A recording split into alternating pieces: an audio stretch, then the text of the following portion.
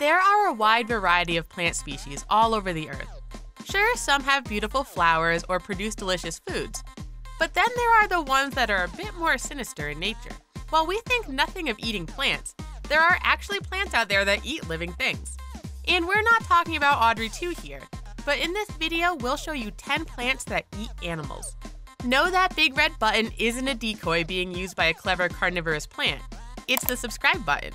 Press it to make sure you get all the latest videos from the hub. Mouse eater.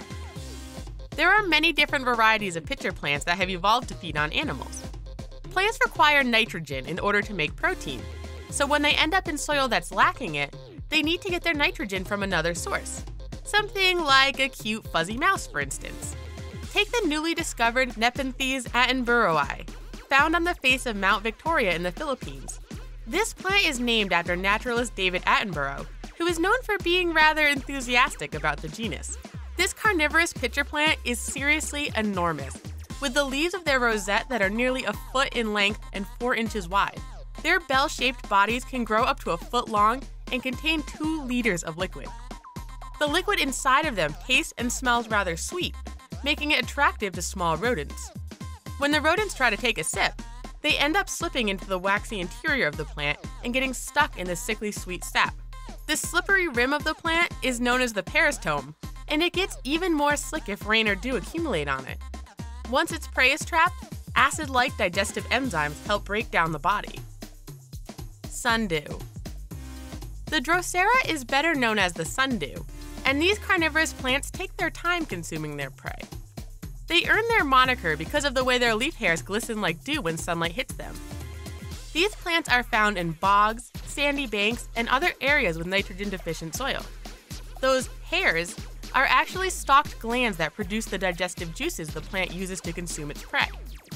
This digestive enzyme includes protease and phosphatase, and the plant rapidly produces more of them the instant it catches prey. There are at least 194 different species of sundew, making them part of the largest genre of carnivorous plants. Prey is attracted to the sweet secretions of their pendicular glands, and then become trapped by the stickiness of their hairs. Even Charles Darwin was fascinated by sundews, and cultivated some of his own in order to better observe them. He noticed that those that were fed insects were much more vigorous, produced more flowers, and created more seeds when compared to plants who relied on soil for their nutrients. He noted that even the tiny leg of a gnat coming in contact with a tentacle of a sundew was enough to induce a thigmonisty response in the plant. Thigmonisty is a reaction that plants and fungi have to touch or vibration. Giant Malaysian pitcher plants. While we may find the idea of chowing down on some mice or insects rather stomach-churning, the preferred food of the giant Malaysian pitcher plant will make you wish you had a nice, tasty bug to munch on. Sure, these plants are large enough that they've been known to feed on mice, lizards, frogs, and small birds, but those aren't its favorite treat. It seems that this plant is particularly interested in shrews, and indeed have evolved in order to better attract the tiny rodents. You see, shrews mark their territory in the same way that many other creatures do, by using it as their own personal toilet. Instead of hoping that the shrew will fall inside and be consumed, this plant is designed to catch the droppings of the shrew as they attempt to mark their territory. The shrews eat nectar that the plant produces near the rim, and then when it has to use the bathroom, why, there's a convenient pitcher plant right there. If that doesn't sound healthy, well, it is to these plants. Scientists conducted a stable isotope analysis of the leaves in order to track the sources of its nitrogen. They found that these plants get anywhere from 57 to 100% of their nitrogen from shrew droppings. Butterworts. Much like sundews, pinguecula, better known as butterworts, use their sticky glandular leaves in order to lure their prey in and then trap them. There are 80 known species, most of which are found in South and Central America, although they can also be located in Europe, North America, and Northern Asia. These plants tend to vary in appearance depending on where they make their home. Butterworts found in a tropical environment form compact rosettes composed of fleshy leaves, and they maintain their carnivorous leaves year-round. Whereas plants found in a more temperate climate form tight buds that are made with scale-like leaves during the winter period when they are dormant. During the wintertime, their roots and carnivorous leaves wither and return when the weather improves. These plants have a pendicular gland that secretes a sticky substance, which forms visible droplets on the surface of the plant. This lures in prey who are searching for water, who then land on the plant. Their footsteps trigger the glands to release additional fluids, and the more the creature struggles, the more sticky fluid is released, until the prey is thoroughly encased. Bladderworts. If you thought carnivorous plants were only found on dry land, think again. The Utricularia, more commonly known as bladderwort, is a species of plant that grows in both freshwater and extremely moist soil. Although the aquatic bladderwort lacks roots, they have flowers which are held out above the water. These contain traps used to capture their prey, which includes water fleas, young fish, mosquito larvae, and even tadpoles. Terrestrial species feed on tiny creatures like protozoa that make their way through the moist soil. Their traps are rather sophisticated when compared to other carnivorous plants and include the use of vacuum-driven bladders. When the prey brushes against trigger hairs, it activates a sort of trap door, causing the prey to be sucked into their bladder. Think of it like accidentally stepping on a hidden panel and then falling through a trap.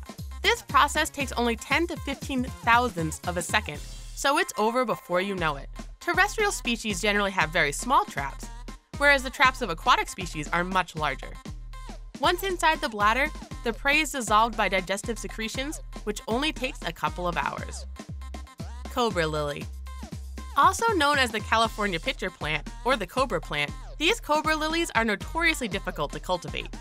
They get their name from the unique shape of their leaves, which resemble a cobra about to strike if you view them from the correct angle.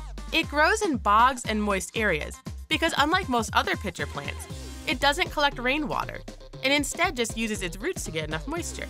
Not only can it thrive in nitrogen-deficient soil, but it can even live in ultramafic soils, which are incredibly rocky and have a low silica content. The cells inside the pitcher are designed to absorb nutrients from prey and are identical to the ones on their roots that absorb nutrients from the soil. Like other pitcher plants, they use slippery secretions and a unique shape to lure their prey into their traps. Once a creature ends up inside, it will get confused by the many false exits inside the plant. This causes the prey to become exhausted, and thus easier to consume. While we know many things about the cobra lily, we are still unsure about the method of pollination they use. In fact, its pollination has never been observed in action. Parrot pitcher plant. The parrot pitcher plant is named after an animal, but unlike the cobra lily, we don't exactly see the resemblance. These plants are native to North America and are also known by their scientific name, Sarracenia caestucina. If you're looking for one in the wild, be sure to check boggy, low-lying forest areas. When their leaves mature, they form a balloon-like hood, allowing it to trap its prey. To an insect, this reddish-purple segment offering drops of nectar looks incredibly enticing. Unfortunately for the bug looking for a meal, the parrot pitcher plant is going to be the one eating. Like the cobra lily, the parrot pitcher utilizes false exits in order to confuse its prey. An insect might see light appearing to shine through a section of the plant and try to crawl towards it. However, the downward-facing hairs lining the interior of the plant will soon force it downward into the pitcher when it tries. Soon, the insect will be submerged in digestive enzymes, and the plant will begin to feed. Bat nap. When the Nupensis hemsliana was first discovered, scientists were quite shocked to see bats using them as a great place to catch some shut-eye. These plants grow in the peat forests of Borneo and are a common roost for woolly bats.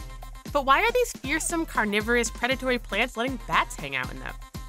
Well, the two creatures have a symbiotic relationship, because in addition to eating insects, these plants also enjoy snacking on bat guano.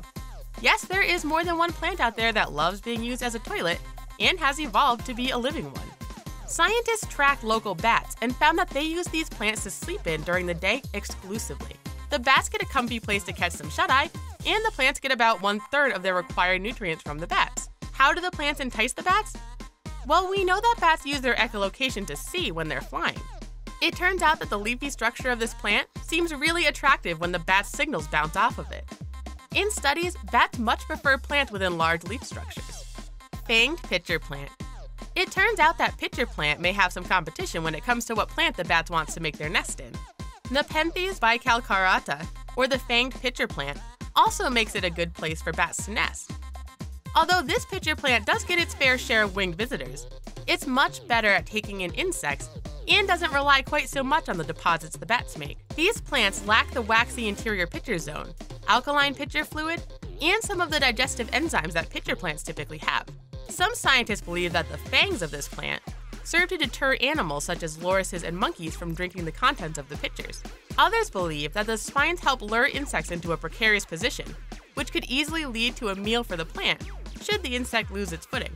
Carpenter ants make their home in the plant's tendrils, but also frequently fall prey to the plant. In fact, these ants account for about 75% of the plant's nitrogen. The ants also help the plant by cleaning off fungus and other contaminants. This helps keep the plant in prime feeding condition. Venus flytrap. Okay, so you had to know we would include this one on our list. The Venus flytrap is perhaps the most well-known of all carnivorous plants, and they look like little miniature versions of Audrey 2 from the classic musical Little Shop of Horrors. Inside the mouth of this plant are tiny hairs that react when an insect lands on them. When contact is made, the plant will snap shut, trapping the insect inside. However, recently scientists discovered that it takes a certain amount of contact to trigger this reaction. Repeated movements trigger the cycle of disintegration and spell doom for the insects. But it turns out that a single touch has no effect on the plant. 2 steps will cause the trap to close. 3 prime the trap for digestion, and by the time the insect contacts the hairs a 5th time, the digestive enzymes start to flow. Further struggling at this point just increases the number of enzymes and speeds up the digestion process. So if you ever find yourself in the jaws of a Venus flytrap, just hold very, very still, because it is capable of clamping shut in a 1/10 of a second. Have you ever been lucky enough to see one of these fascinating plants in its natural habitat? If you have, share your story with us in the comment section. Thanks for stopping by the Hub, and don't forget to like our video and subscribe to our channel for more awesome content. We'll see you next time.